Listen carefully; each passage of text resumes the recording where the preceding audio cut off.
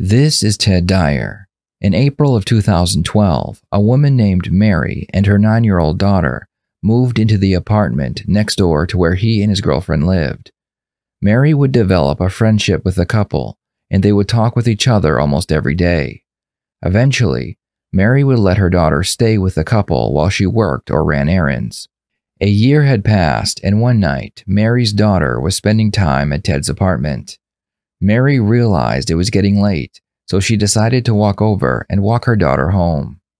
Mary would later tell the police that something told her not to knock on Ted's door and just go inside.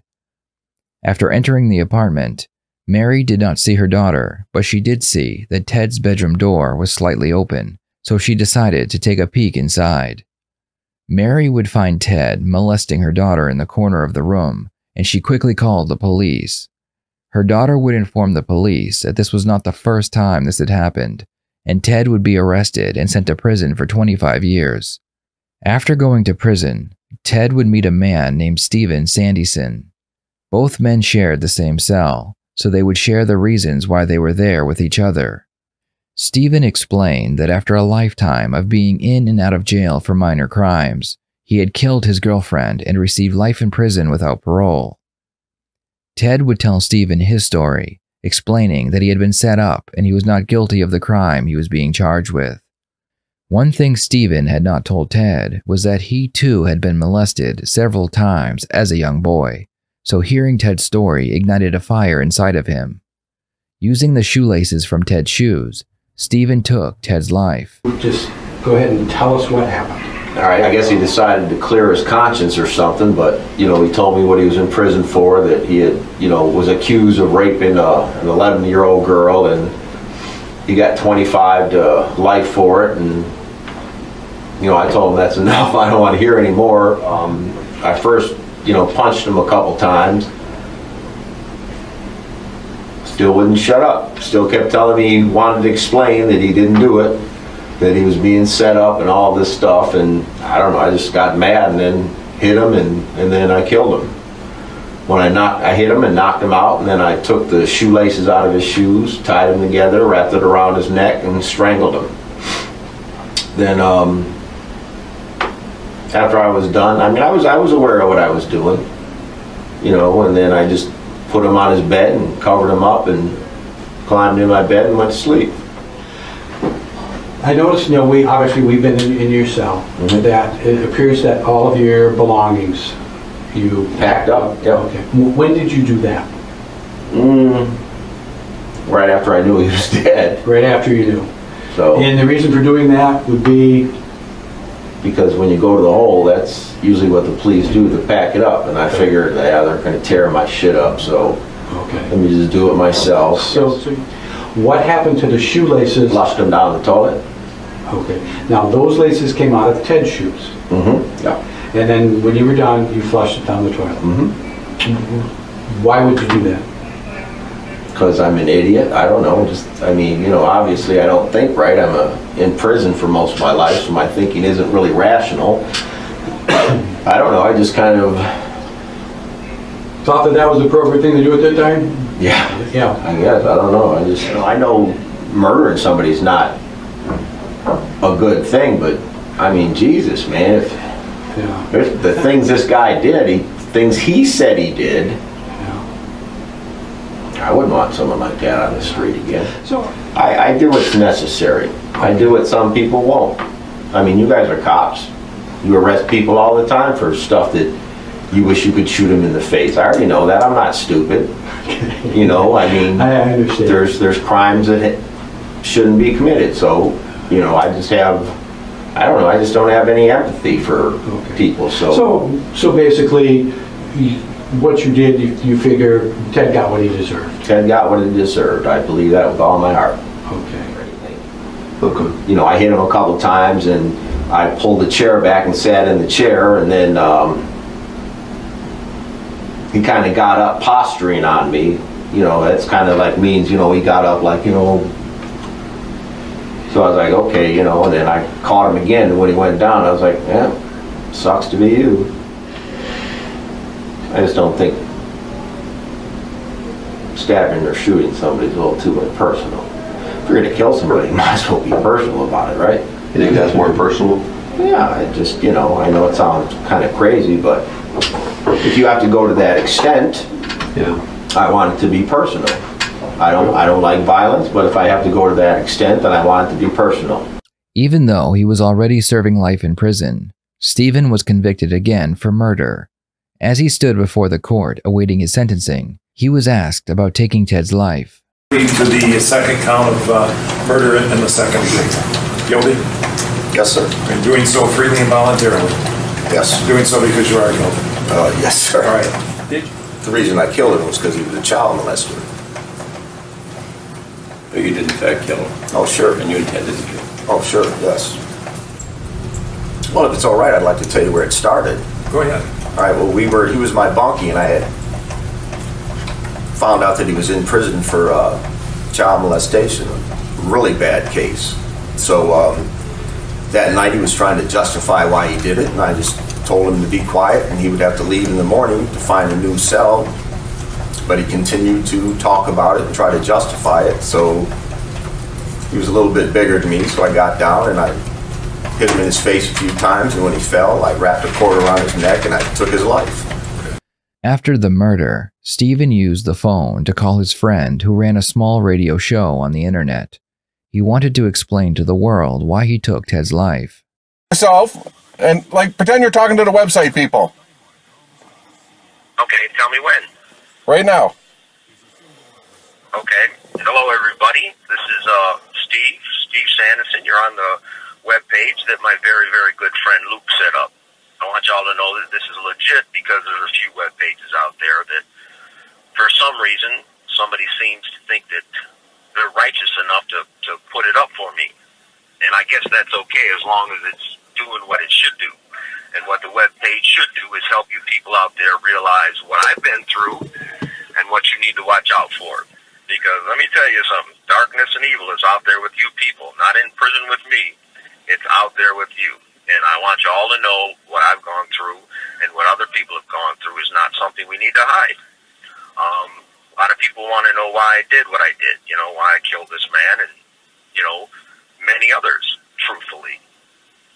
And the reason is because of, well, I don't know, something inside of me as a child. I was horribly molested, horribly, to the fact of scarring, you know, beyond, you know, from the ages of 4 up to 12 and then beyond.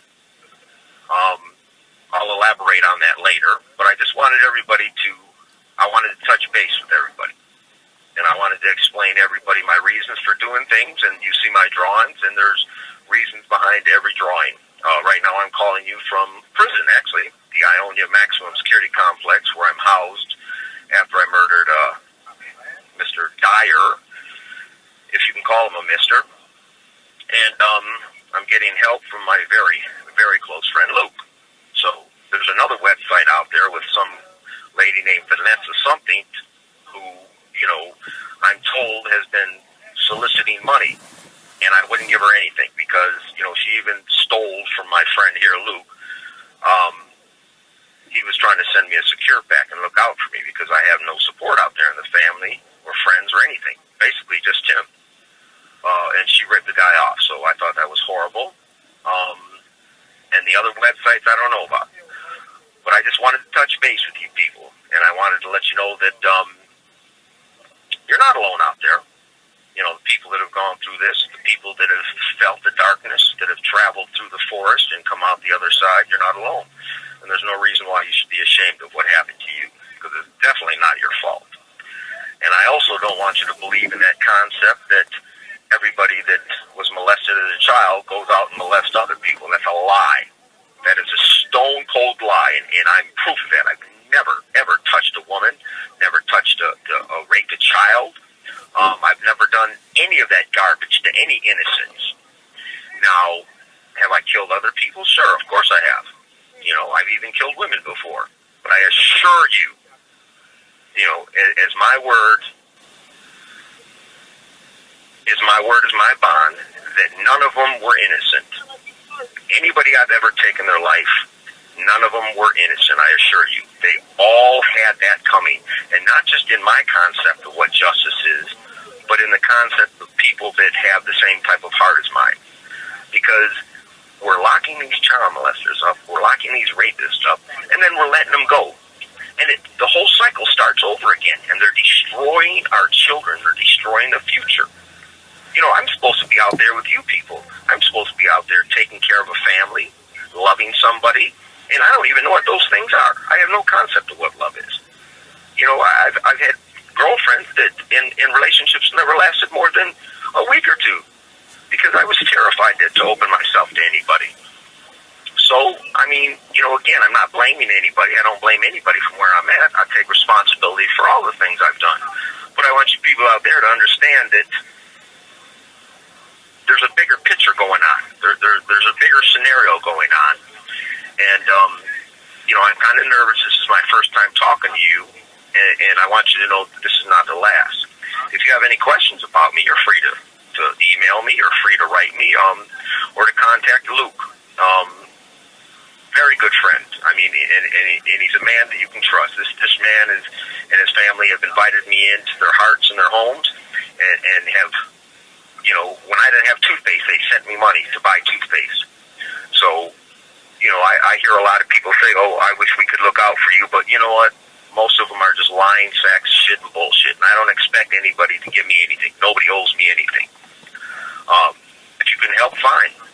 I have artwork. I'm willing to do artwork for anybody that's willing to, you know, whatever, supply the pictures, the ideas. I can draw pretty good, I think, and I also am going to write a book about my experiences and what to look out for, because a lot of people think monsters, you know, are the guy down the street, the old guy they're not. It's not.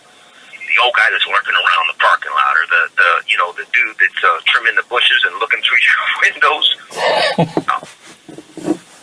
No, the people that are evil are the guys that are right there next to you on the couch, in the room upstairs, your next door neighbor, your police officers, your corrections officers. These are people that are the evil. These are the people that want to destroy everything good in this world. And that being children, and that being women, and that being the elderly. And these are things we need to look out for. And, you know, sure, prison's full of people that are pieces of shit. You know, and I'm the first one to say I'm glad that there is a system. Because, my God, it would be horrible if there wasn't.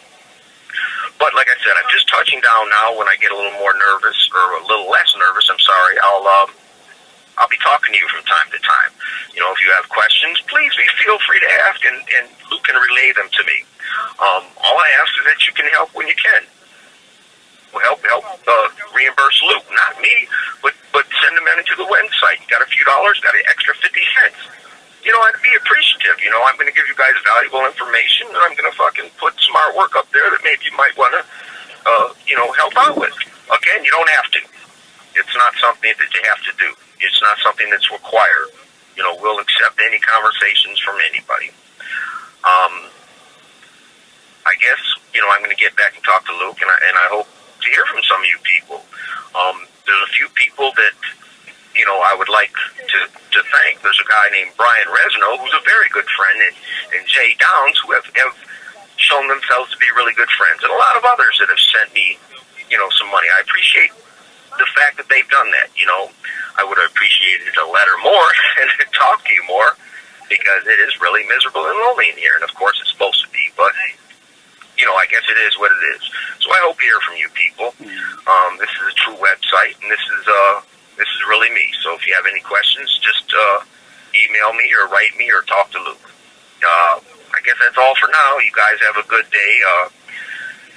Be careful and be safe. Stephen remains in prison for the rest of his life. Some say he is a hero for killing a man who touched a child, while others claim that he is just insane, and it didn't matter who was in that cell with him, he just wanted to kill. I would love to hear your thoughts on this video. Thank you for watching, and I will see you next time here on the Red Tree Stories YouTube channel.